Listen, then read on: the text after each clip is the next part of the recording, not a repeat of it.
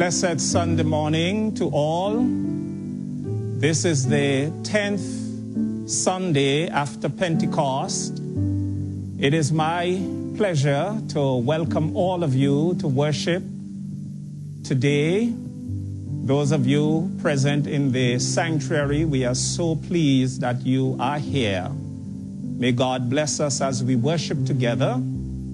We also welcome those who are joining us by way of the internet.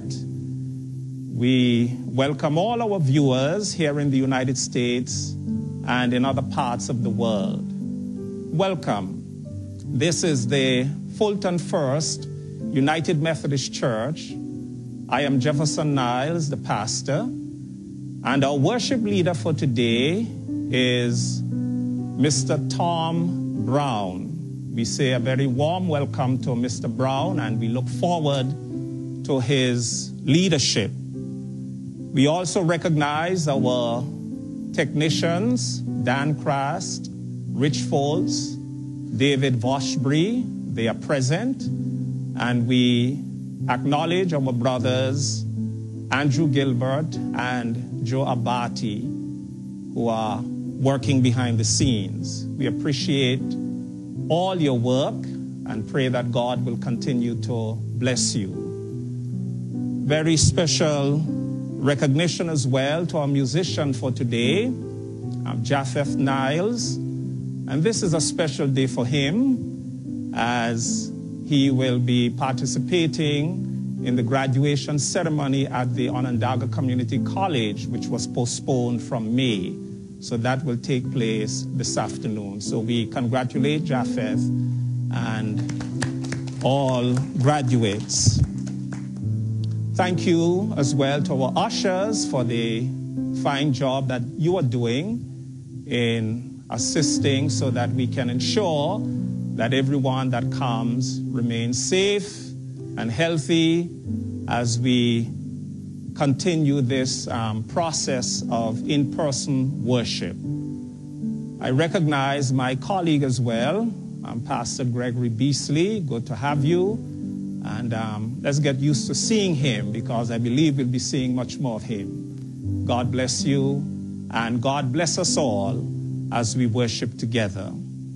We will have the ringing of the bell, and then we'll invite you to stand for the lighting of the candles, which will be done by our brother Don Dyack.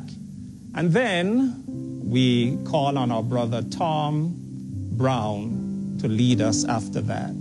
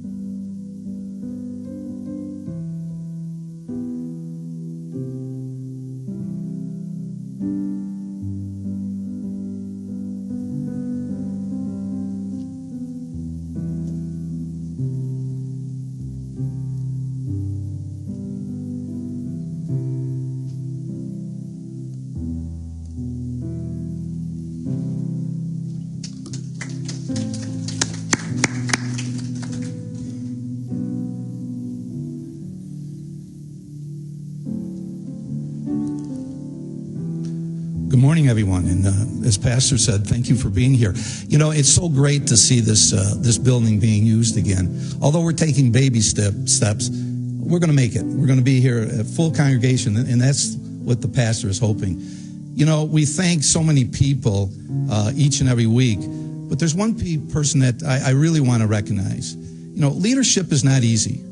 Being a leader has its ups and downs, its good and its bads. But God has blessed us. God has blessed us with a great leader here in the First United Methodist Church. His love for all of us is amazing. His love for God is amazing. So thank you, Pastor Jefferson Niles. It's so different. It's so different to stand here because it's almost like you're a newscaster. You're standing here and all of a sudden there's a countdown, then they're pointing to you and you're on. You know, lights, camera, and action. But as Pastor said, what a great job these men do. Technology is a great thing. And if it wasn't for the sponsorships of people for the web ministry, this wouldn't be possible. So I'd like to thank those that sponsored us this week. Pat Marino, in honor of Mark and Pat's 24th wedding anniversary on August 2nd. Hey, congratulations. Congratulations. Elisa and Paul Mandart, in memory of their brother-in-law, Eddie Fago. Thank you. Brett and Tracy Nolan family, in honor of Vivian Somerville and Tim Donovan. The Vosbury family, in celebration of Dexter Vosbury's birthday. Boy, you talk about a family that sponsors this web ministry. The Vosburys certainly do a great job, and we thank you so very, very much. Bill and Pauline Rasbeck, in honor of the second birthdays of their great-grandchildren, Peyton Everett and Nathan Savage. And also Bill and Pauline Rasbeck, in memory of Pauline's recently deceased brother, Hugh Martin. Thank you, everyone, for doing this. The other day, my wife received a phone call. It was from Ann Kassler. Now, those of you who do not know Ann Kassler, her and her husband, Bob, were important members of this church. And she called Sue just to say how she's doing. They moved to Washington, the state of Washington, and she was diagnosed with cancer. Now she's in radiation therapy, and she has two more therapies, and then they'll evaluate. So our love for her and our thoughts for her go out, and we wish her only the best with these evaluations. At this time, we'll do the responsive readings. And I ask that you do the readings with me, if you would, please. Let me hear what God the Lord will speak, for he will speak peace to his people, to his faithful, to those who in turn to him in their hearts.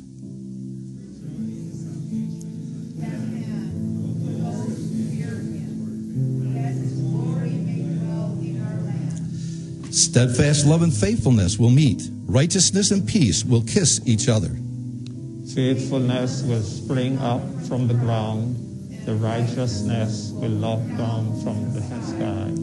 The Lord will give what is good, and our land will yield its increase. Righteousness will go before him and will make a path for his steps. And now we'll have a video hymn, Trust and Obey.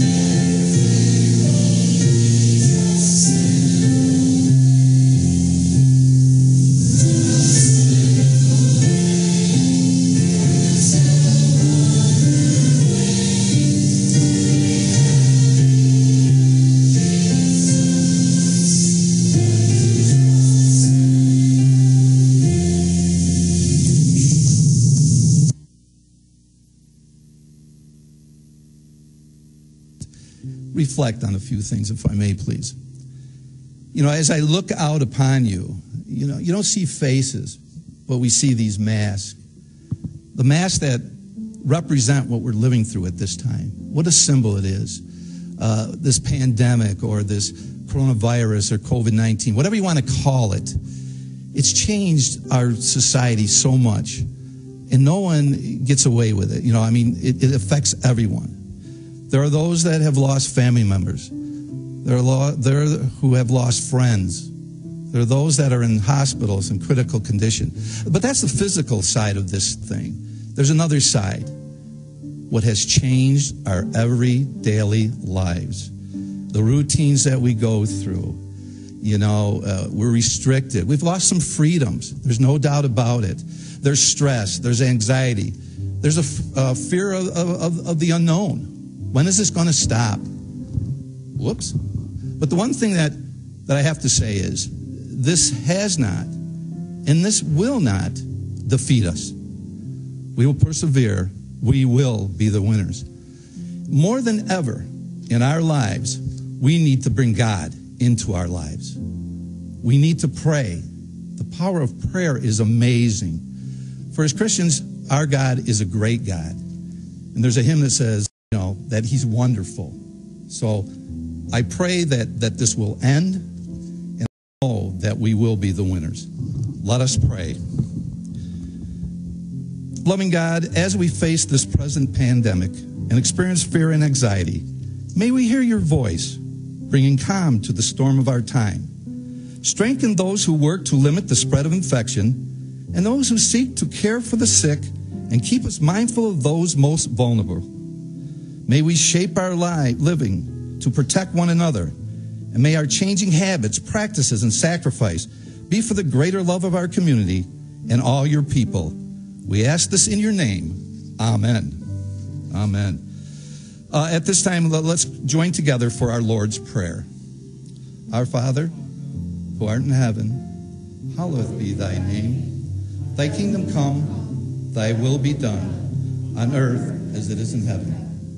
Give us this day our daily bread, and forgive us our trespasses, as we forgive those who trespass against us. And lead us not into temptation, but deliver us from evil. For thine is the kingdom, our glory forever. Amen. At this time, we'll do our offering, so let us pray. Gracious God, your love has been with your people since the world began. In gratitude, we bring these gifts to you now. Use them in us so that others may come to know of your great generosity and endless love. Amen.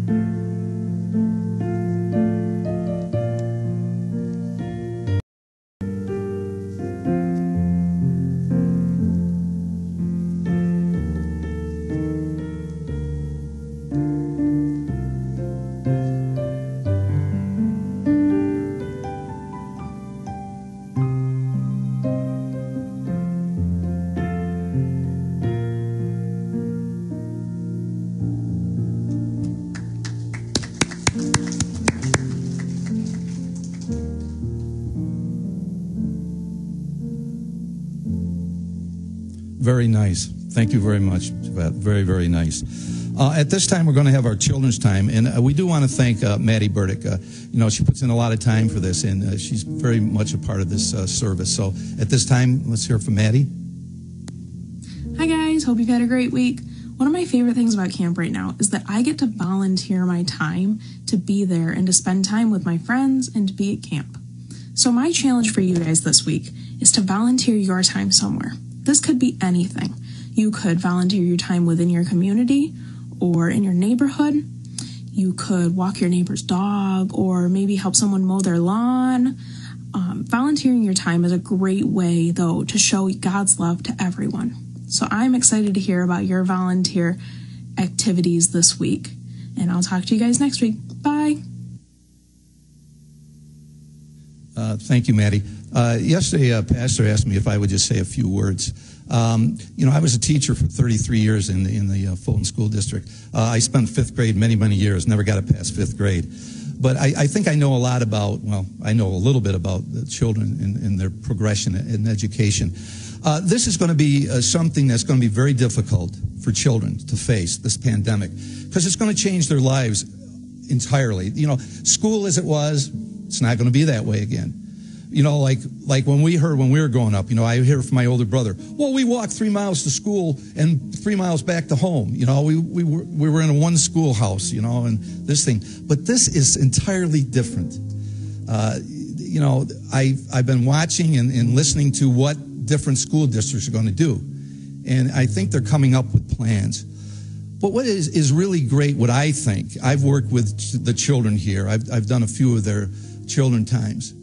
I'll tell you what, ladies and gentlemen, the children that come to this church, to this congregation, are prepared for life. I look at them and I'm amazed at their self-confidence, how well they handle things, to get up in front when it's children's time and to participate in that. Some of them do their dances. You got to give credit to their families for bringing them up. Education is so important in this country. There was a past president who said, he was asked, well, how come your country is so powerful and so strong? And he said, because we have educated people. So I just pray that this will be over soon, but I do know that there's going to be changes, but we're going to get through this. So thank you. Amen. At this time, if you could stand, we'd like to do the scripture reading. It's from Matthew 14, 22 through 33. If you would like to read along with me, that would be great. Immediately he made the disciples get into the boat and go on ahead to the other side while he dismissed the crowds. And after he had dismissed the crowds, he went up to the mountain by himself to pray. When evening came, he was there alone. But by this time the boat, battered by the waves, was far from the land, for the wind was against them. And early in the morning he came walking towards them on the sea. But when the disciples saw him walking on the sea, they were terrified, saying, "It is a ghost!" And they cried out in fear. But immediately Jesus spoke to them and said, "Take heart, it is I. Do not be afraid." Peter answered him, "Lord, if it is you, command me to come to you on the water." He said, "Come." So Peter got out of the boat, started walking on the water, and came towards Jesus. But when he noticed the strong wind, he became frightened, and beginning to sink, he cried out, "Lord, save me!" Jesus immediately reached out his hand and caught him, saying to him, "You of little faith, why did you doubt?" When they got into the boat, the wind ceased, and those in the boat worshipped him, saying, "Truly you are the Son of God."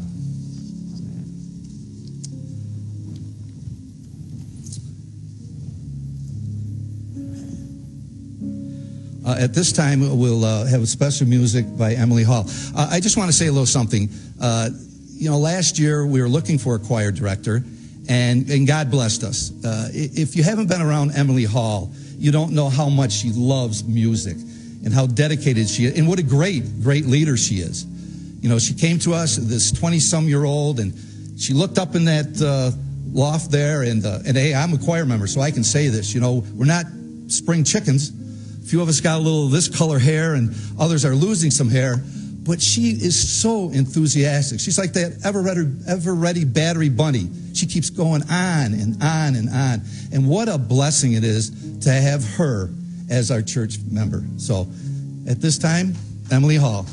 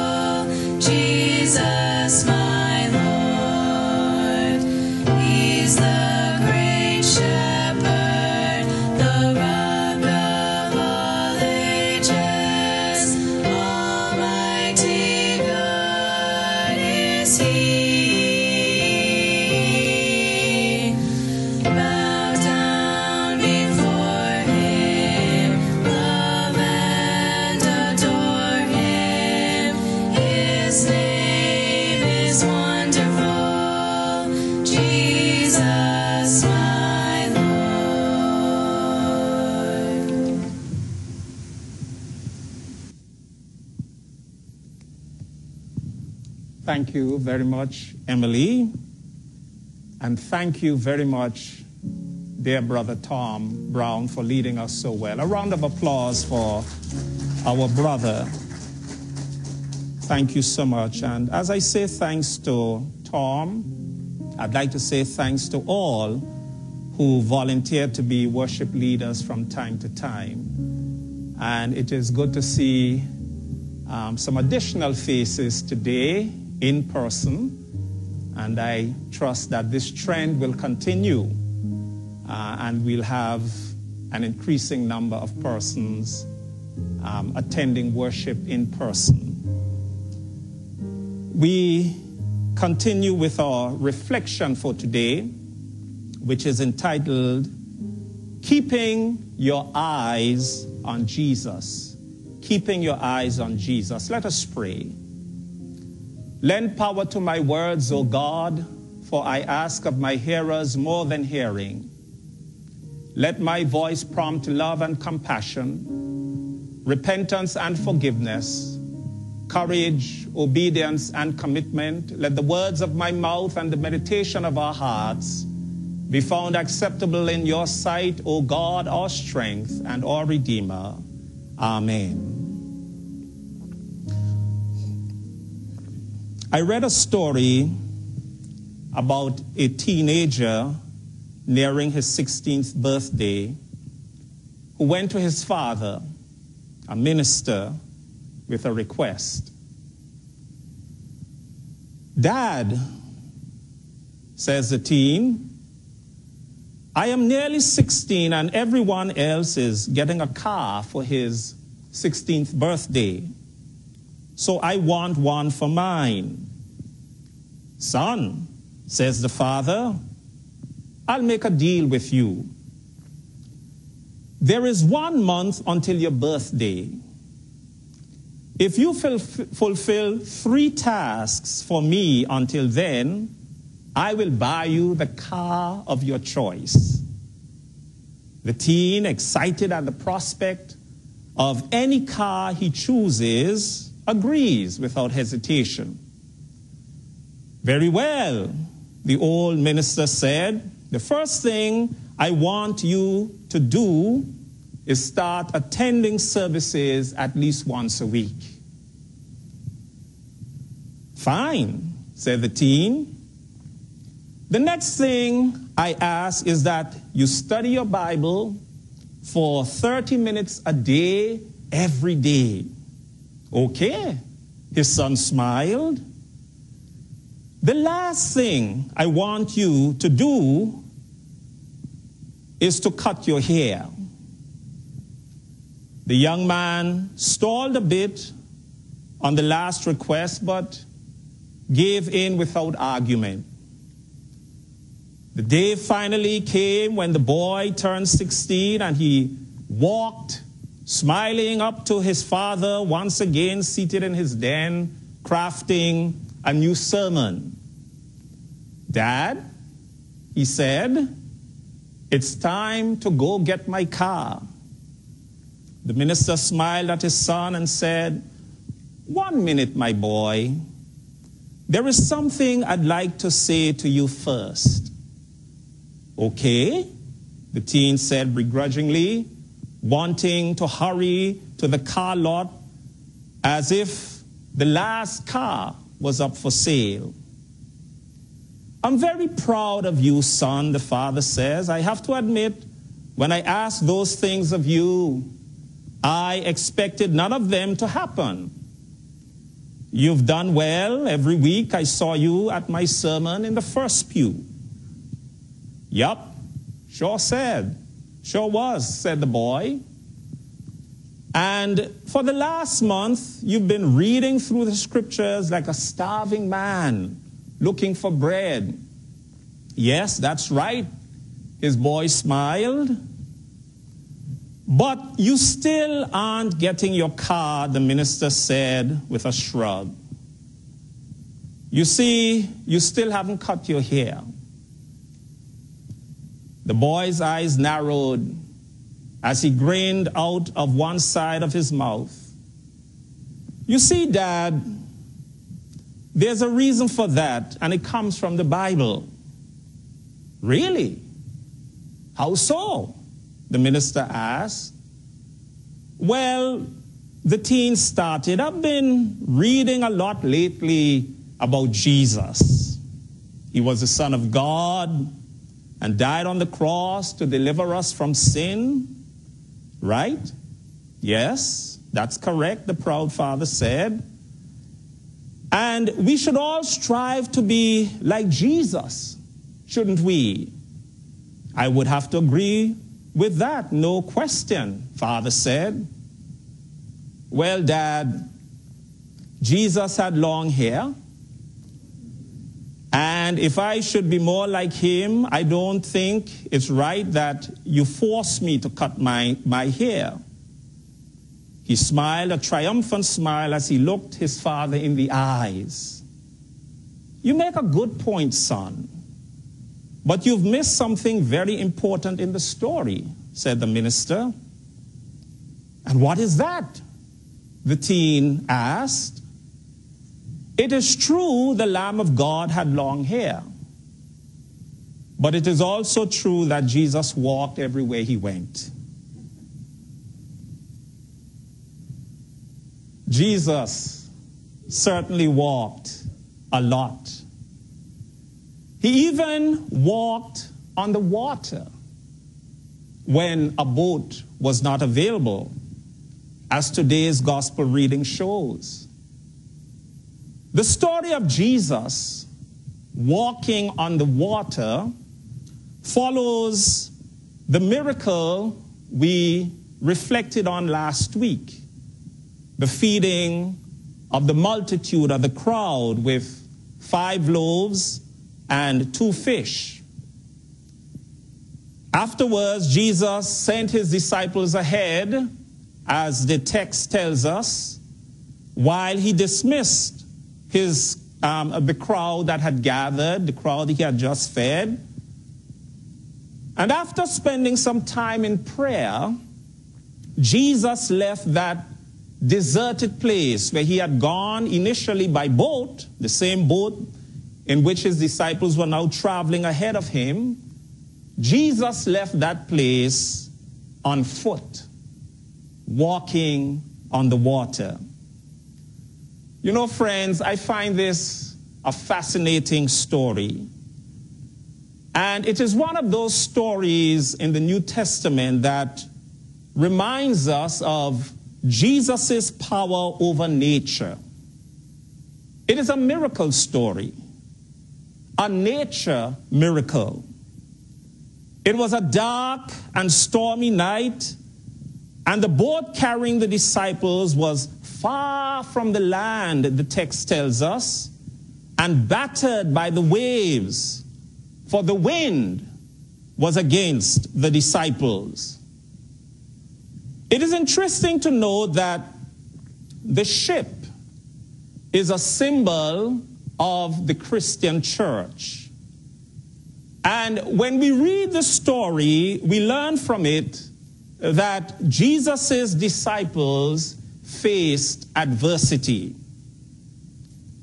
Adversity or trouble is no respecter of persons. Adversity can come to anyone, even to those who are friends and followers of Jesus. The disciples were having a difficult time that stormy night. Their boat was threatened. Their lives were in danger. My dear friends, life can become very stormy at times. There are all kinds of storms that can affect us, that can impact our lives. Physical storms, like hurricanes, and this is the hurricane season. Financial storms, emotional storms, and the list can go on. And as has been alluded to, the COVID-19 pandemic through which we have been living over the last few months is a type of storm that has impacted all of us, that has affected so many things. These storms can come upon us suddenly and put our lives in an upheaval, can change so much in such a short time. And as we look at this story today, we see that Jesus' disciples felt afraid. Fear is a natural response to adversity or trouble. When we experience some kind of difficulty in our lives, it is natural to feel afraid. The disciples felt fear, alarm, panic, terror. Peter was frightened when he looked at the waves as they threatened to engulf him. The boat in which the disciples were traveling was being tossed and battered by the wind and waves. And when they saw this figure walking on the water, they were terrified, thinking that it was a ghost. So when we read this story, we read about that emotion that we've all felt at some point: fear, terror. Speaking about storms at sea, in 1735, John and Charles Wesley, the founders of Methodism, were on their way to America, and they were very enthusiastic about that trip, at the idea of preaching the gospel to Native American people. And we are told that during the voyage, the ship was struck by a terrifying storm. John was afraid. He prayed with the English passengers. One of them brought a baby to him to baptize in case they were all about to die.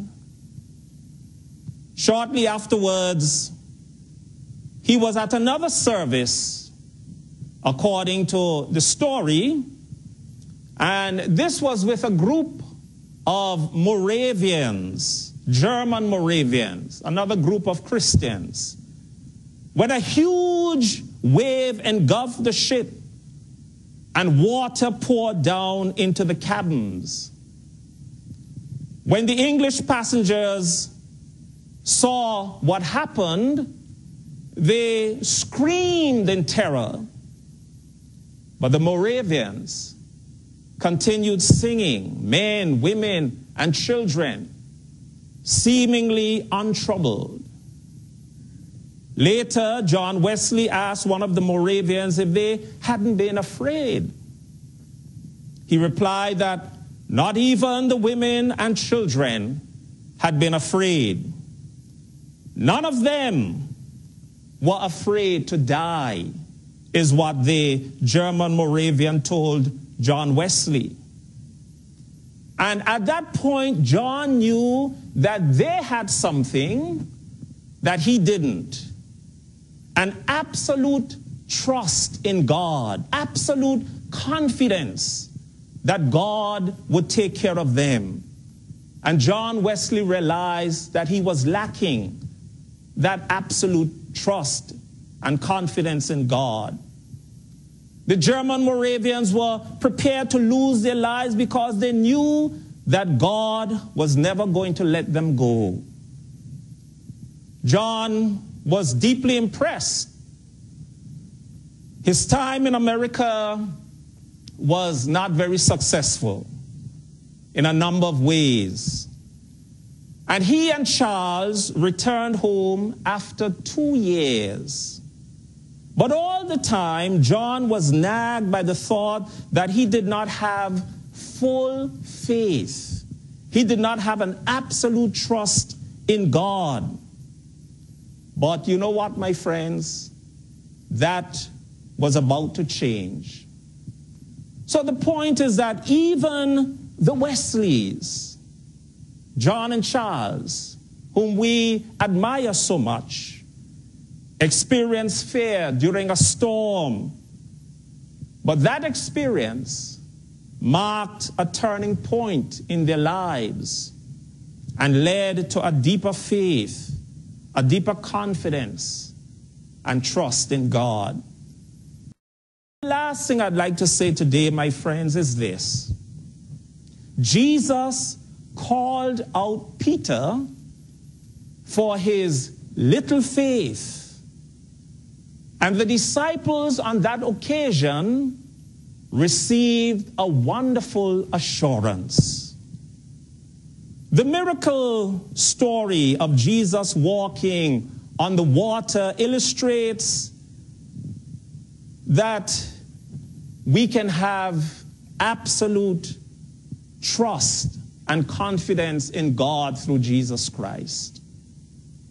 This is something that we can draw from this story. And I want you to note, my friends, that Jesus came to his disciples walking on the troubled water. They were in trouble. The boat in which they were traveling was endangered. And Jesus came to them early in the morning walking on the water. Friends, here we have a picture of Jesus coming to his disciples in the midst of the storm. We have a picture of Jesus who was in control of the situation. A Jesus that we can trust in times of trouble, in times of adversity. Peter requested that he be given the ability to walk to Jesus on the water. What a request. And you know what? Jesus granted him that request. He said, "Come." And Peter stepped out of the boat and began to walk towards Jesus. And this tells me, my friends, that if we trust Jesus, if we rely on Jesus, he can give us the capacity, he can give us the strength and the power to face the storms that threaten our lives, that Jesus can supply us with what we need in those moments. And you should note how well Peter was doing, so long as he kept his eyes on Jesus, so long as he looked to Jesus. He was doing very well. He was making progress. But as soon as he took his eyes off Jesus, he began to go under. He began to sink. So let this story teach you, as I have allowed it to teach me, that once we keep our eyes on Jesus, no matter how much the storm may be raging around us, so long as we keep our focus on Jesus, he will take care of us. But when we take our eyes off Jesus, as so many are wont to do, when we allow ourselves to become distracted by what is going on around us, by all the noise and the chaos and the confusion, then we begin to lose heart. We begin to sink. Peter is like one who allowed himself to become distracted by what was going on around him instead of looking to Jesus. And I urge you, my sisters and brothers, not to make that mistake. There's a lot that's going on, as our brother Tom did so well today to remind us of all that is going on, all that can cause us to be fearful, to be frightened, to panic, to be terrified. Keep your eyes on Jesus. The story also shows that Jesus is mighty to save, that Jesus can rescue us. He can deliver us from what is going on around us. He can stretch out his hand, and if we take hold of the hand of Jesus, we will be saved from trouble. So in conclusion, my friends, let this story remind us that faith in Jesus is the answer to all our fears. And we can have absolute trust in him to bring calm to our anxious souls if we listen to Jesus. If we invite Jesus to be with us, if we look to Jesus, he can bring peace to our troubled hearts and minds. So worship him, my friends. Worship him, bow down before him, trust him, who is the Son of God. Because God and God alone, as Japheth played earlier, created all these things we call our own. From the mighty to the small, the glory in them all is God's. And God alone. God is in control, my friends. No one else is. Let everything that lives reserve its truest praise for God and God alone. Amen. Let us listen to some music as we prepare for our final prayers.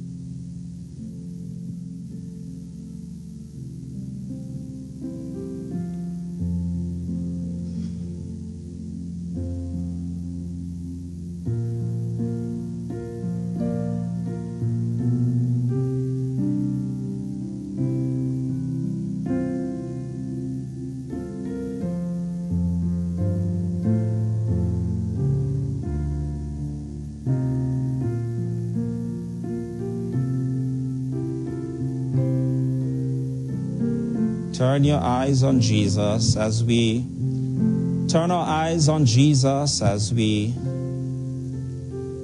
come to the throne of God in prayer. As always, we've received some prayer requests. Someone is still saying, think snow, lots of snow, but We will leave that for later in the year. Right now, we agree with Dave Washbury. Thank the Lord for this beautiful sunny day.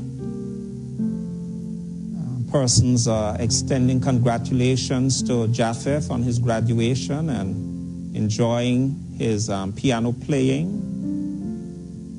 We have prayers for our law enforcement officers, all other frontline responders, the truck drivers who still deliver the goods needed during this time of unrest and COVID. Liz Anderson Race requesting prayer for her friend John, recently diagnosed with cancer. Noreen Butterfield requesting prayers for her grandson. He lost a friend in a car accident on Saturday. 2 other young men in the hospital not doing very well. Prayer for all their family and friends. And Erin Trowbridge Washbury and David Washbury requesting prayers for Dexter and Joanne Washbury. Joanne is in the hospital. Both are struggling with ongoing health problems. So we remember these as we turn to God in prayer. We give thanks, O gracious God, for the support and generosity of our web sponsors, Pat and Mark Marino, Alyssa and Paul Mandat, Brett and Tracy Noel and family, the Vosbury family, Bill and Pauline Rasbeck. We pray that they will continue to prosper, that you will refresh them with your spirit, hold them up with your mighty right hand. We pray for our celebrants, Pat and Mark, on their 24th wedding anniversary, that their love for each other will grow and deepen, and that they will have peace and joy at home. For Dexter, Vosbury, Peyton, Everett, and Nathan Savage on their birthday, that they will have length of days, good health, and realize their full potential. We bring to mind those who have died: Vivian Somerville, Tim Donovan, and Hugh Martin. We give thanks for your grace and mercy that followed them in their lifetime and the joy their lives brought to others. We pray for the sick: Pat Monge, Evelyn Gibson, William Ron, Josh and Elijah, recovering after an accident, Mary Gardner, Mary Castor, Tom Anderson, Ann Kassler, Debbie Bernard, and others, Lord, whose names we have already mentioned or whose names we carry in our hearts. We pray for them all, that they will be restored to health, that their wounds will be healed. We give thanks that in Christ you have taken up our pain and borne our suffering, and that by his stripes we are healed. We pray today for all students, faculty, administrators, that they will be safe. They will make progress as schools and colleges reopen in whatever manner is decided. We pray that it will be in the best interest of all involved. We pray for those in authority, that they will seek your wisdom and guidance as they lead, and will do nothing out of selfish ambition, but will seek justice and prosperity for all. Grant, Lord, your presence and protection to all experiencing any kind of trouble, any kind of distress, for those who are in the midst of the storm at this time, whatever those storms might be. Save them, we pray. Grant them your deliverance, and be their refuge and their strength in every time of trouble. We give you thanks, O Lord, for our time spent in worship, and pray now that you will continue to be our guide, our protector, our shield, and our defender this day and always. In the name of your Son, Jesus Christ, we pray. Amen.